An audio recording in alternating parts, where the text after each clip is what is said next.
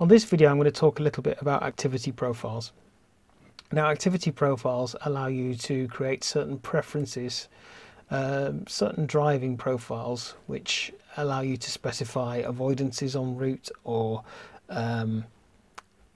preferences in terms of how fast you drive on types of roads, all manner of things. So the best thing to do is for us to dive in really. I'll click on the edit menu here and go down to options.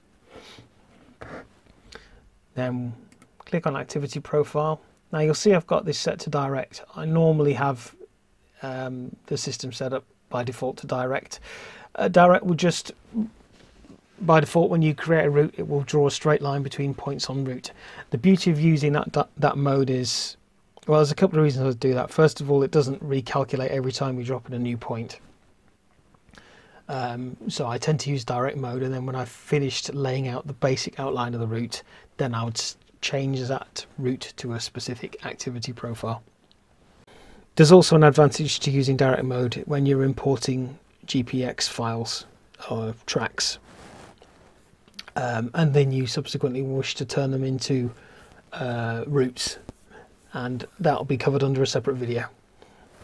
But just looking down these activity profiles, at the top here above this line, this dividing line, we've got the default ones that come with Basecamp. So these are ones that Garmin has set up. And if we just take a look at one of these, so I'd use motorcycling ordinarily, you can see you can select the types of features to be displayed on the map. So you can customize the map even to a specific activity profile.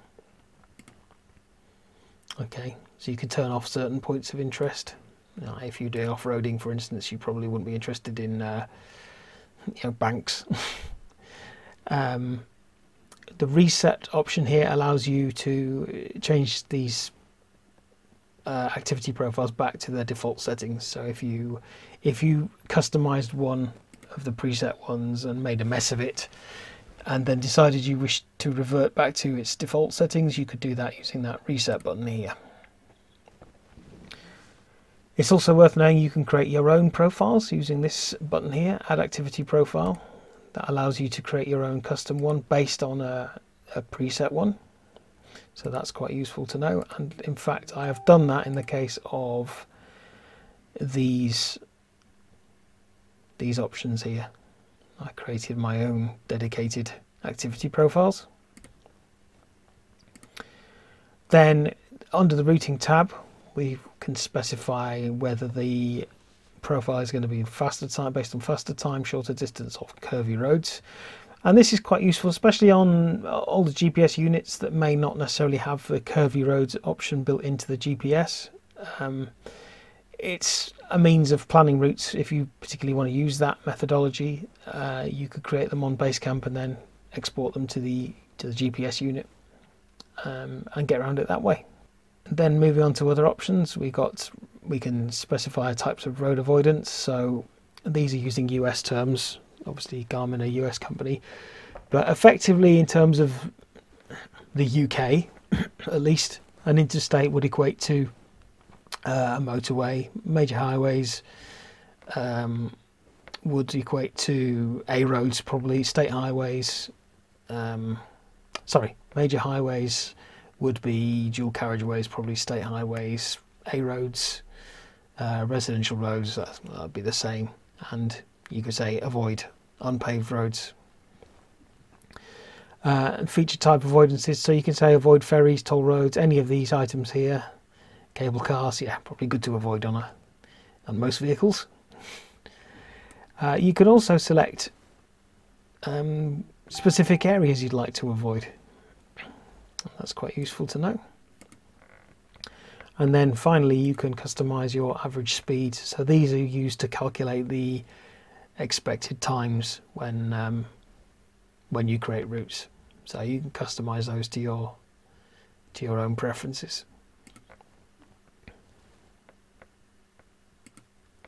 And essentially, when you create a route,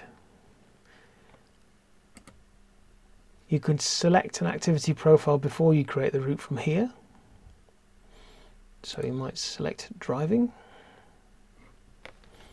Let's just zoom in.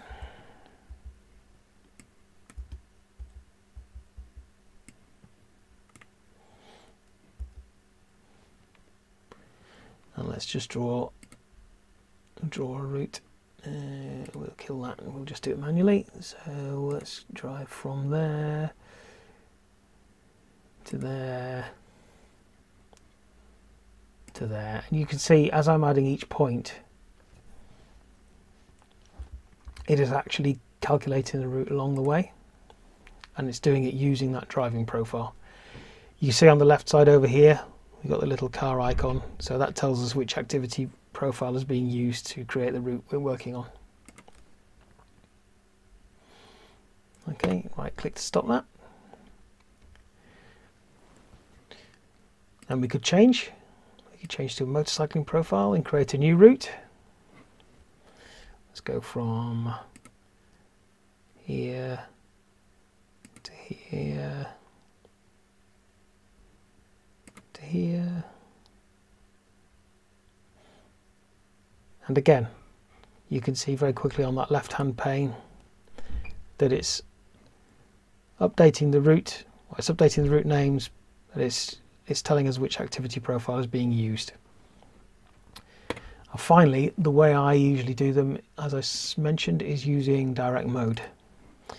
And you'll see very quickly that this is actually quite a quick way of creating a route, because it doesn't do any recalculating in between adding new points. So you can very, very quickly just stick points down on a map using that profile.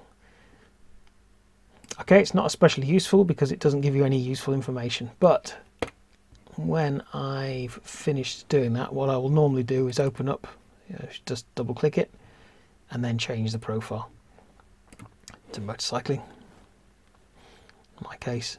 So it doesn't do the calculation until I've finished plotting the routes points.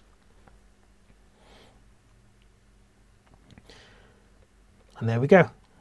And you see at the top we've got summary, expected moving time, total time, the distance covered. We can go in at any point and change any of these to different profiles. So we could take the driving one there and change it to mountaineering. Could be interesting.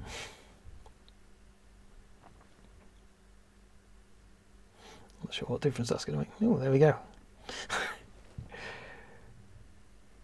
There we go indeed. So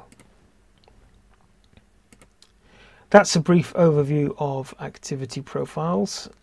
You can further customize if you're working on a specific route. You can actually go in and customize a very specific route without changing an activity profile.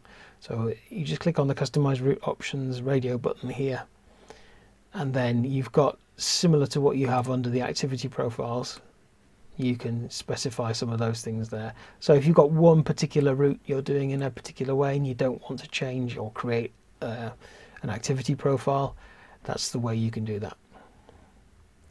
Okay, hopefully that's been of some help to everyone. Thanks for watching.